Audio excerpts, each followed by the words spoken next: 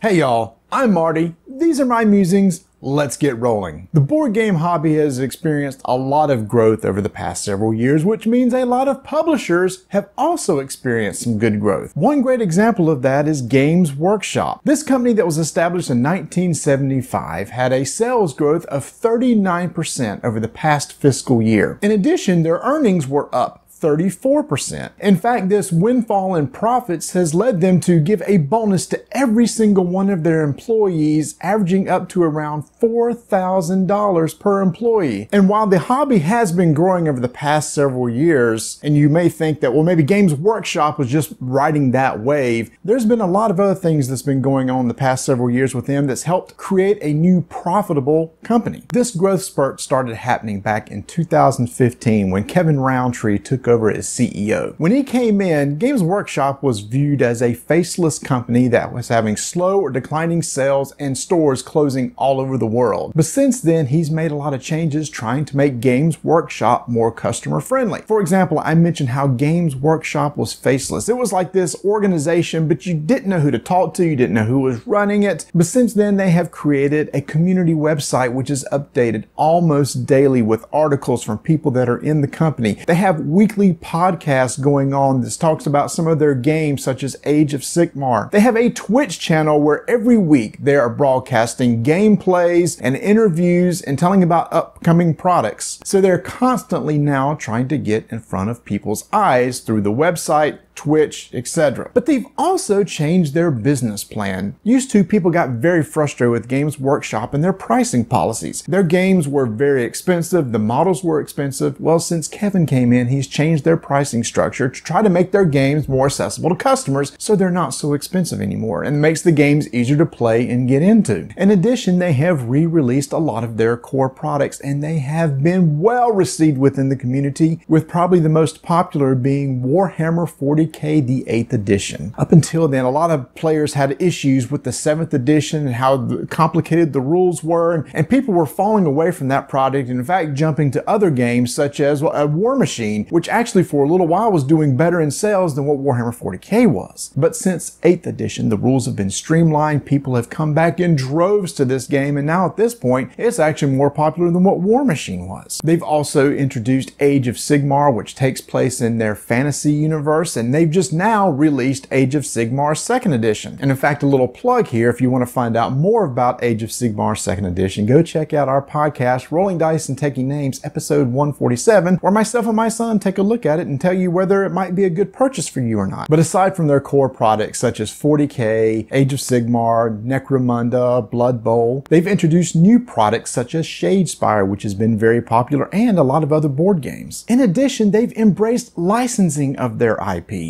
They've given over some of their IPs to other companies to make dice games, board games, role-playing games, and they've also licensed their IPs over to video game companies. And if you go look on Steam right now, you'll find lots of games based in the 40K universe that are currently out or in development. In fact, it's licensing of this IP which has helped in their profitability. 10 million of their 74 million pounds in earnings came from licensing their IP. It's pretty darn good. Now, personally, I'm very pleased with the direction Games Workshop has taken. It's true, they used to be somewhat faceless. You didn't see a lot from them except maybe on their main website. They didn't have YouTube channels or Twitch channels. I didn't know who to talk to or contact. But since then, they've been proactively reaching out to the community and working with content creators and people who write blogs and make podcasts and videos, trying to get their products in front of as many people as possible. In fact, last year, I got a chance to demo Shadespire early on. I talked to a Games Workshop representative at Gen Con, and they are still currently in contact with us when they come out with brand new products. So I'm very pleased with the direction they've taken, and I can totally understand why this company continues to grow year over year. For my next couple stories, I'm going to be following up on some stories I did in previous episodes. The first is on comics. I had talked about how the sale of comics have been declining over the past several years. Well, it looks like that several of these comic book companies and distributors are realizing, you know what?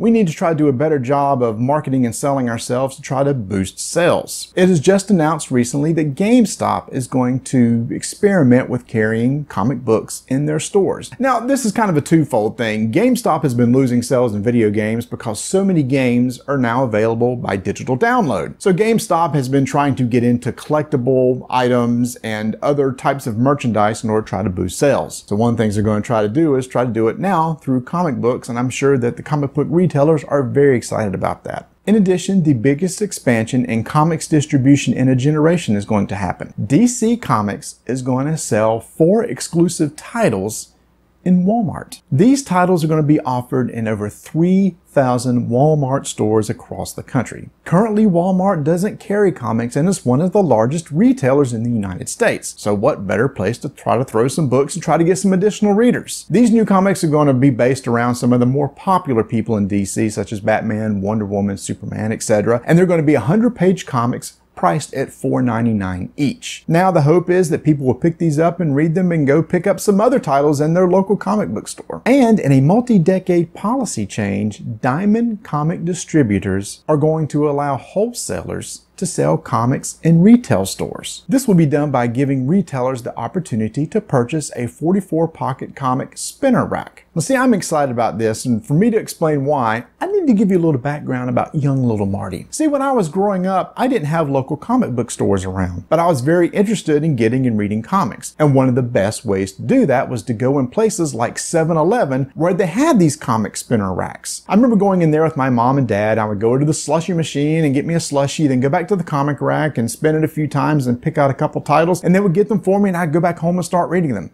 Go back the next month and pick up the next copy, and that's how my love of comics grew. So there's a very sentimental attachment to these spinner racks. So I think it'd be really cool to walk into places like 7-Eleven or other retailers that don't normally sell comics and see these spinner racks again. All in all, I do help with all these new ways of getting comics into people's hands, that the comic industry will start growing again, because it's a fantastic art form and there's a lot of great stories that I'd still like to hear about. Finally, in a follow-up to my segment about Solo, a Star Wars movie, and how it didn't do so well in the theaters, Lucasfilms has decided to stop production and any more movement on 2 of their films, including Boba Fett and a standalone Obi-Wan Kenobi movie. They've decided instead they want to focus on Episode 9 of the current trilogy and look at the upcoming trilogy. Now, a lot of people may be bummed out about this, but as a Star Wars fan, I'm excited. I'm excited to see that they know that, okay, we just can't slap Star Wars title on a movie, put it out there, and it's going to do well. We as Star Wars fans want some good, solid movies. So them taking time to kind of reset themselves and look at what happened with the past couple movies and how they can make it better, I think is going to be better for all of us who are really into that franchise. And now for this episode's interesting fact. Chainsaws were invented for the aid in childbirth. Look, I'm not here to explain these things. I just give you the facts and then you can do your own research. If you enjoyed this episode, please let me know by subscribing to this channel, and make sure to follow our podcast, Rolling Dice and Taking Names, at Roll Dice Take Names, or you will see the episodes posted here in this channel. If you want to follow us on Twitter, you can do so at Dice and Names. We have a Facebook page and a BGG guild at 1589. I've been Marty. These have been my musings, and I am out.